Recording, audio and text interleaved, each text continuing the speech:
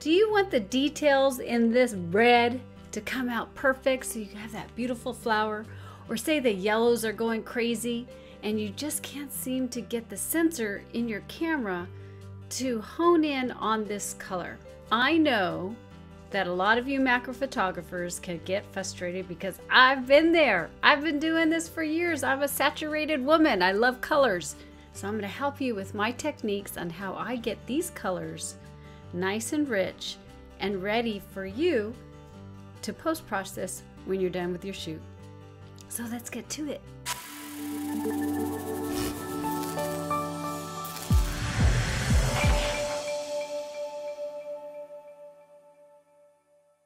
Hi, I'm Janice Sullivan from Sullivan J Photography, and this is the place where we talk about macro and landscape photography, post-processing, equipment, behind the scenes, you name it, and we will chat about it. So some of you may not know about my macro photography live chat show. It's a blast. I have a great time with a bunch of people that chat about macro photography. The last show, I did a deep dive on photographing those saturated colors. So I'm going to share that video with you now because I feel it's so important, and some of you guys may just not have time to watch a show. Yes, reds are difficult. What a perfect time to talk about red and roses and deep colors because it's Valentine's Day and we got to play with this. This is a common problem when it comes to macro photography. The main thing that I want to share with you is over here to this side is the actual image through Cam Ranger. So here's my hand. Okay, that's live. Oops, I just hit my composition. It's not I'm not looking for composition, we're just trying to get color now. And over to the left, or over this side, maybe to the right, I don't know, depending on when I cut this. This right here is straight. When I shoot from here, it goes to Lightroom. You can see a lot of different things happening. The reds are turning pink, and it's just not turning out very nice.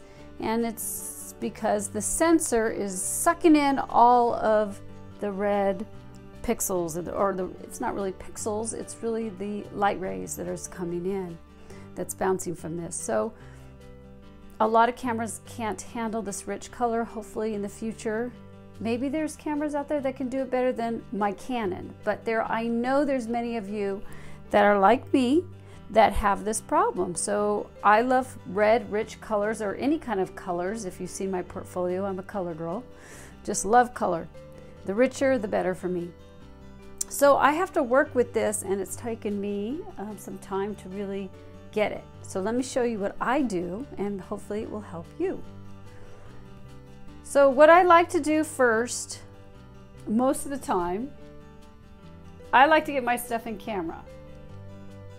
Okay, what I'm going to do is take a whiteboard and place it in front of the subject, and I'm going to take a photograph of it. This is the image that I took, and you can see that the histogram is a little overexposed, but that's okay. It's looking good. And I'm going to go to my menu.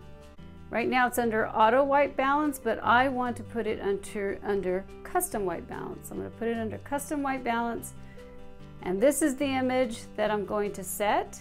So I'm going to push set. It's telling me that I need to make sure this is what I want the white balance to be. I need to set it to this little dial, which I will do right now. I'm going to move it over to this, which is custom, and I'm good to go.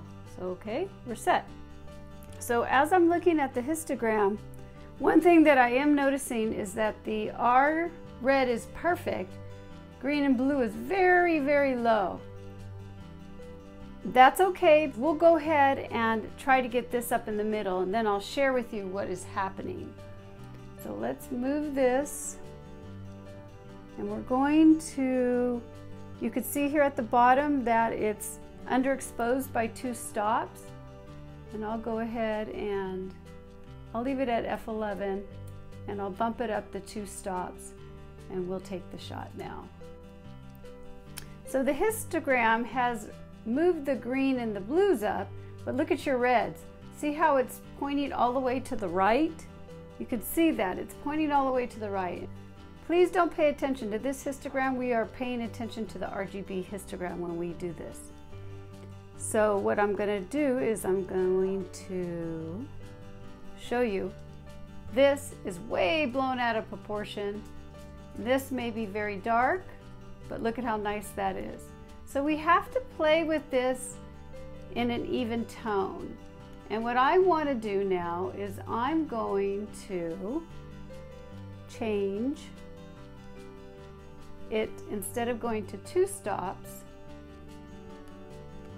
I'll go down 1 stop, and let's see if I can get a little bit more detail in the darker areas. And I am. Now let's show you it.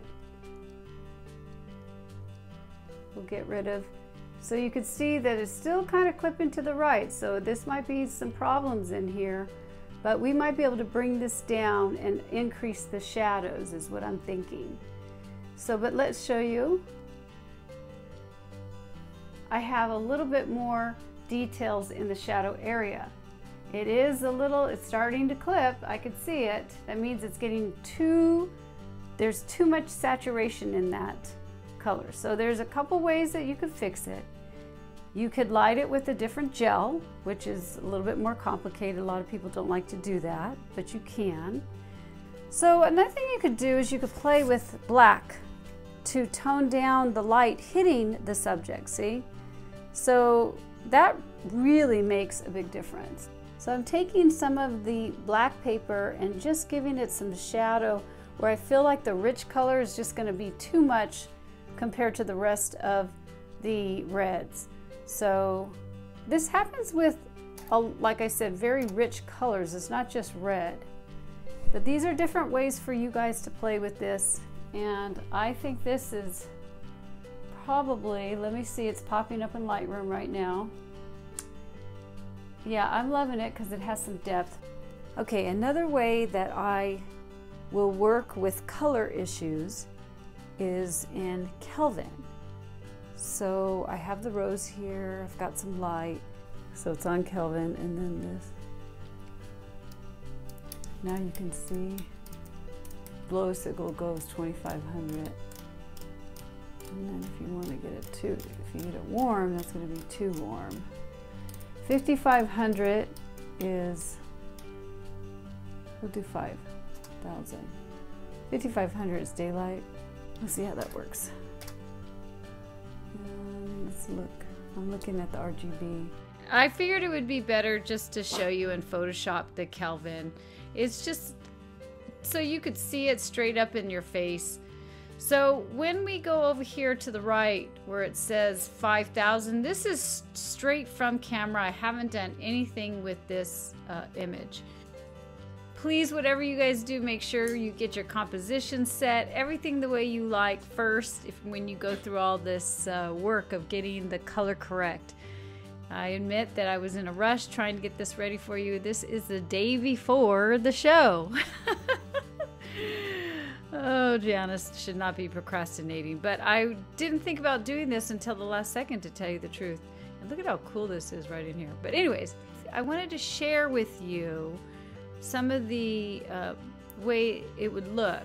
So, of course, this also depends on what kind of lighting you have initially on the flower itself. That will depend on what type of Kelvin you would like to use. But you can usually fix your color issues by changing the Kelvin in the camera. So you can see the difference. This is 5000 and this is 2950 in your camera settings under the Kelvin. So as you get lower in the Kelvin, the image becomes bluer.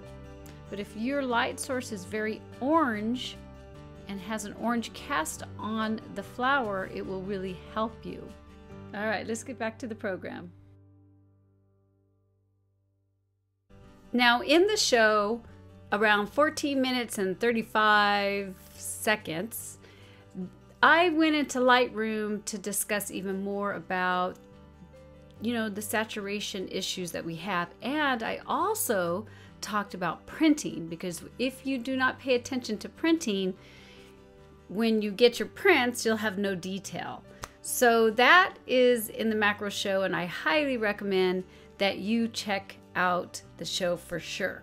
If you'd like to dive into the 14 minutes and check out printing, then check it out right in here, and know that you can do this.